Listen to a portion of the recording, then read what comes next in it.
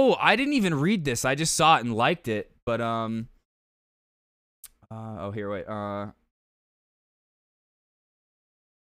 Yeah, so it's your PC, the case is gonna be big enough to put some Funko Pops in it? Nice, dude. I forget. I saw the picture yesterday. See through. But yeah, this is wild. Microsoft has won the US court case to acquire Activision Blizzard. So monopoly happening. Let's go.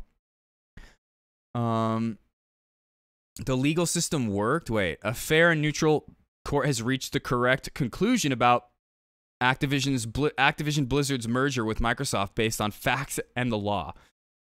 I don't know. I'm pretty sure we have like anti-monopoly laws and things like that, but okay. The judge's ruling rejects the FTC's ideology-driven attempt to prevent a deal that benefits gamers and allows more competition instead of protecting the market leader.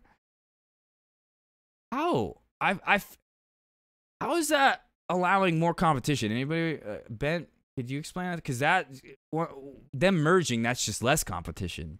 That's squashing competition, right? Or am I wrong there? What? How? I feel like this is just like ass backwards way of thinking. When a bigger company buys another big company, the competition goes away. Right? It's not like, oh, now there's more competition. How? You like totally took your competition out of the space and made them yours. Like that's, I'm watching them do that on Yellowstone. Like that's like what they try to buy up all this land and like have less competition. Like that's what they're doing. They focus on Call of Duty too much. Okay. They have to provide COD for PlayStation, Nintendo for 10 years now. Fuck, dude. That's just, I don't know. I feel like that's a totally backwards way of looking at things. And that's like somebody just lying. Like this person probably knows that she's lying, but they're just trying to push a narrative. That's the only downside for them. Yeah.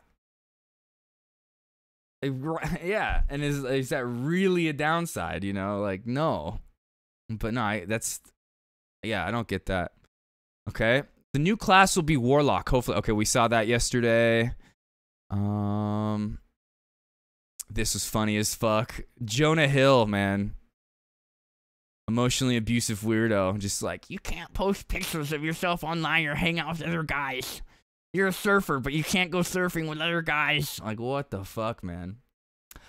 To me, when you're in a relationship, like, for me, that my person that I'm a partner with is going to be my best friend. We're best friends. If we're not, it's not going to work out long term.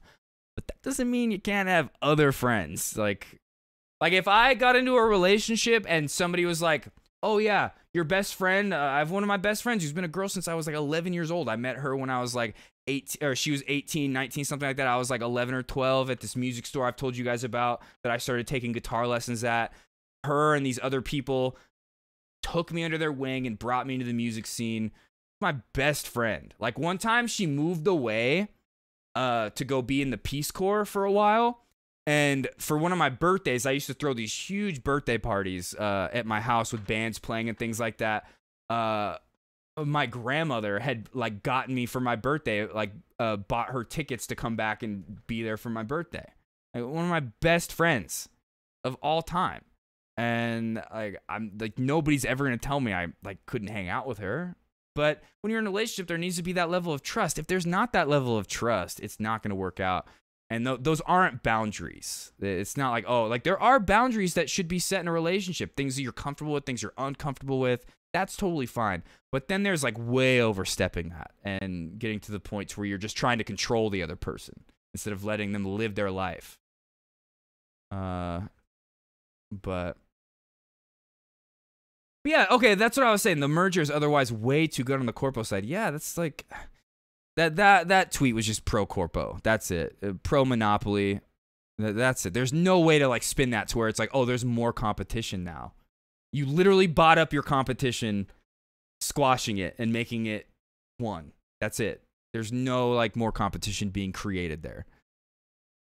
Unless you're trying to be like, oh, now more people will start fucking gaming companies and rise to prominence. Like, but that's gonna happen anyway. without having to create a monopoly.